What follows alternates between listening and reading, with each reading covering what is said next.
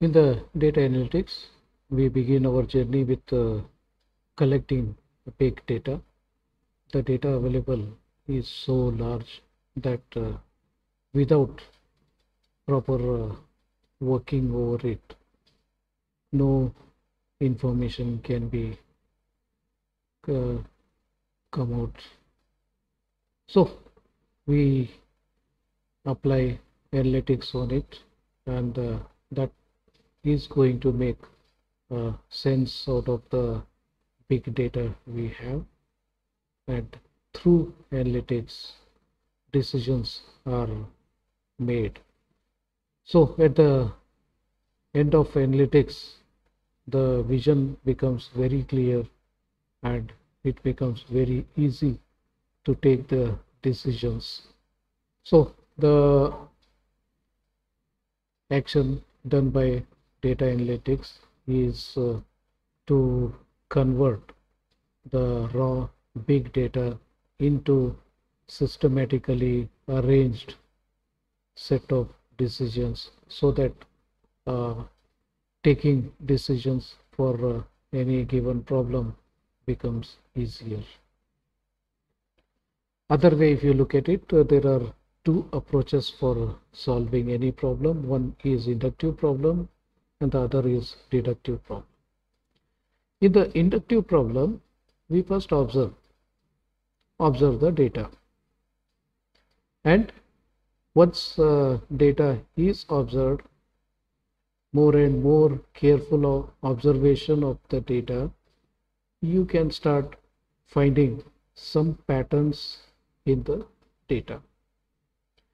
So keep finding the patterns, and looking at these patterns again and again reinforce something, and that something will give birth to some hypothesis.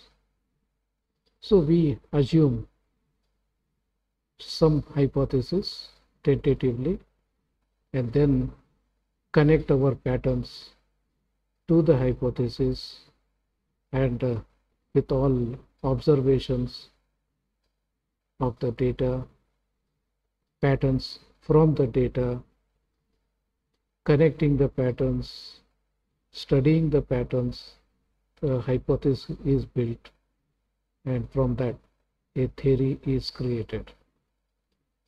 So the inductive process begins from the observation and ends at some theory, whereas the deductive method, it's a other way.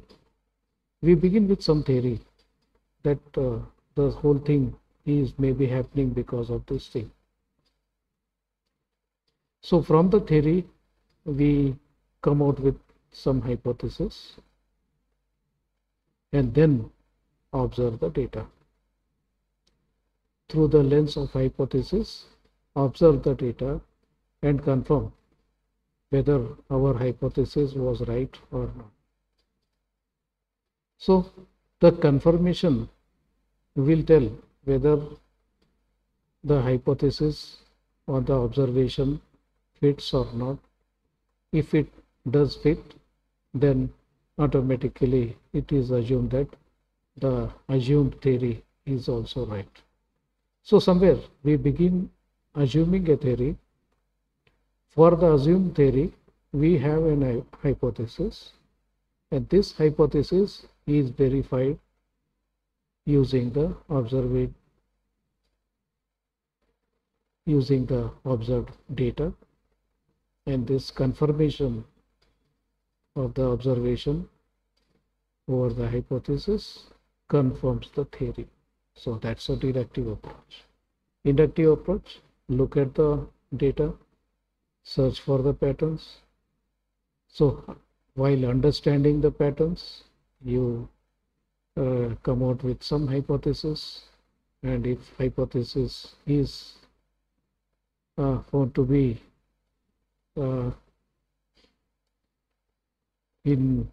at par with our observations, patterns, yes, the theory is built. So there are two ways of working with our models. So creating a model from observation to model or I imagine a model and then confirm that that model fits our arguments. So those are the two ways of doing it. Then uh, what data analytics process is. So the whole process begins with deploying the business, understand the business. So we need to understand the business properly, and after understanding the business, collect the data and then explore the data, prepare data for future work. That means all the anomalies in the data should be removed, noise, all such things should be cleaned, prepare the data for next purpose, and the next place we model this data and then evaluate the data. So that's a whole cycle we have. That's one version of the cycle.